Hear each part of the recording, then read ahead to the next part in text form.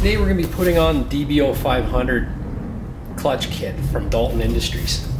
I emailed these guys a while back and they were really great. Customer service is excellent.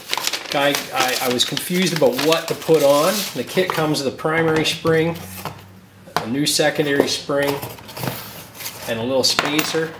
I actually emailed them to see if I could just buy the primary spring because I'm using the stock tires on the Outlander 500, and I just want to pick up the loss in that lag at the startup off the line where there's really no torque coming off the bike. It seems to bog before it starts to rip in. So I wanted to make sure I was ordering the right thing. He told me not to get the primary spring. He said to order the whole kit, install the secondary spring, and keep the stock primary spring and just use the little spacer that comes with the kit. And he said, and I quote, "It will bring the little 500 back to life." So I'm really looking forward to trying this out. Pull the key out of ignition to start with.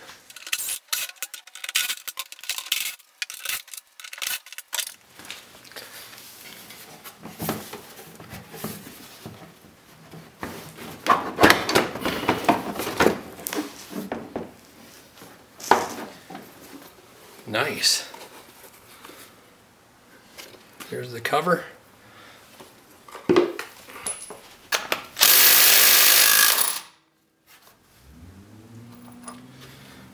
Careful with this, it is under tension. I'm gonna pull this bolt out, making sure I don't lose any parts. Never had one of these apart, so beauty. So that's your that's the factory spring. I just want to put this spacer in here and then put it all back together. So I'm just going to set this aside now. Be careful not to let it fall apart.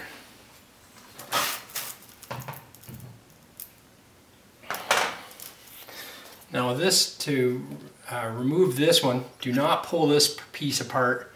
I'm going to actually loosen the belt by putting a screw here. This is one I made because you need to have the extra length. So I just bought a piece of threaded rod and welded a nut to the end of it so that it wouldn't slip. And then that'll allow me to loosen off the secondary clutch.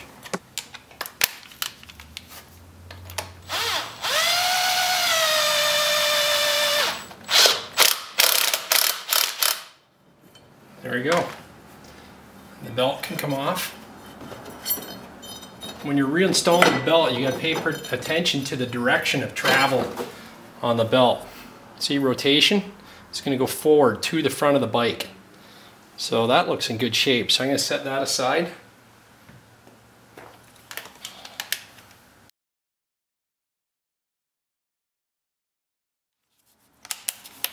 I'll pop off the secondary.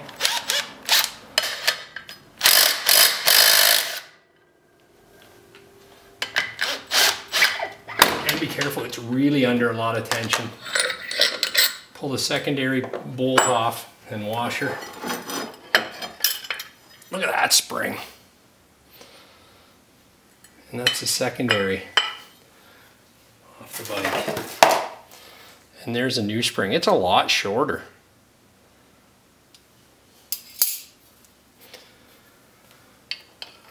Goes into the helix like that. Nothing fancy about that one. This might take some finessing. Just want to make sure that helix is lined up with the holes in the thing. So I'm going to put that cog to the top, leaving the open cavity to the top here.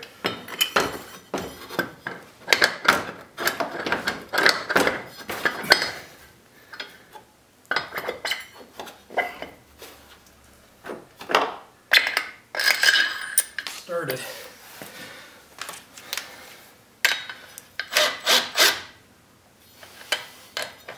I don't want to crank this down very tight because I want to make sure that that helix is lined up in the back. And the way that you test that is we're going to go back to my little spreader bolt.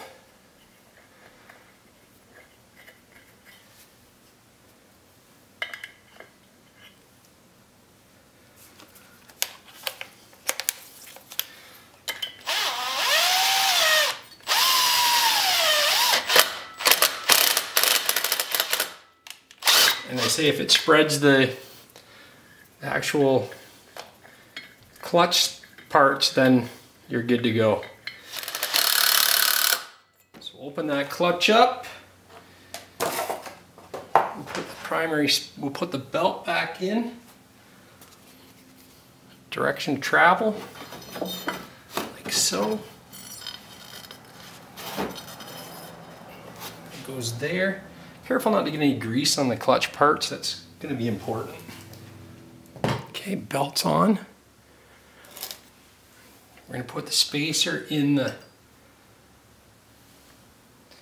recess there on the clutch. Take my assembled clutch primary with the spring. Line that all up, push it in.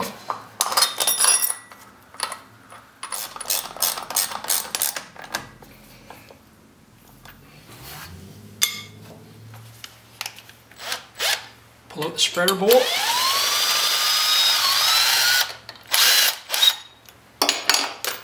Rotate the secondary clutch to the belt that comes up to the top. Like that. Okay, next I'm going to torque down the bolts.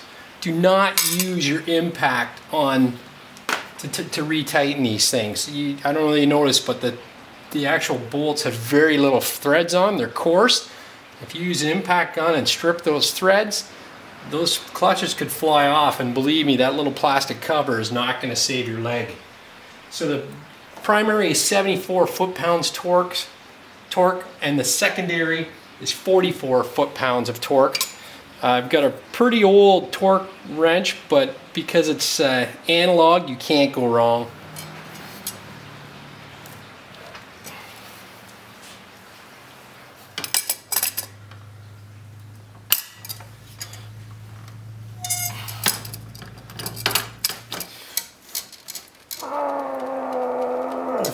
There, that's about right.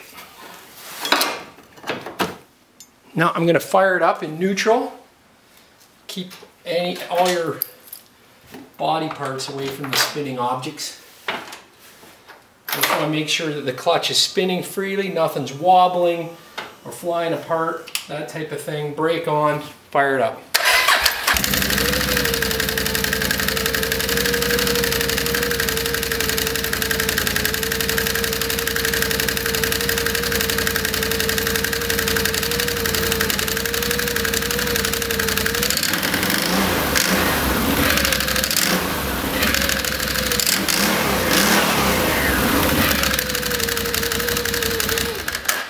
Beautiful. Let's put this thing back together. Okay, the gasket's all cleaned up. Gonna push it into place. Just pay attention to that little bump there. That tells you what corner goes in there. And just make sure your gasket is matching up the whole way along. If you notice that it's cracked, some of the older Can-Ams, if you notice it's cracked or splitting or split, make sure you replace it. It's fairly inexpensive to replace and helps keep water and mud out of the CVT, and that's the last thing you want in there. Okay, it's in place. Let's pop this thing on.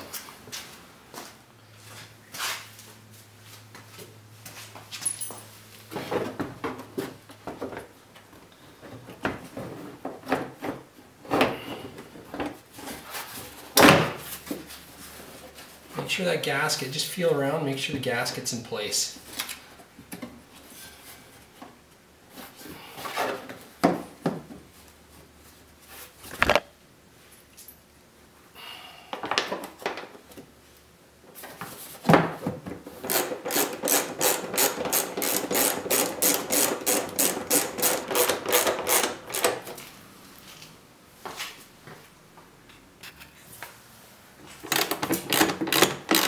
You're tightening all 13 of these case bolts. Again, I'm not using an impact. I'm hand tightening these.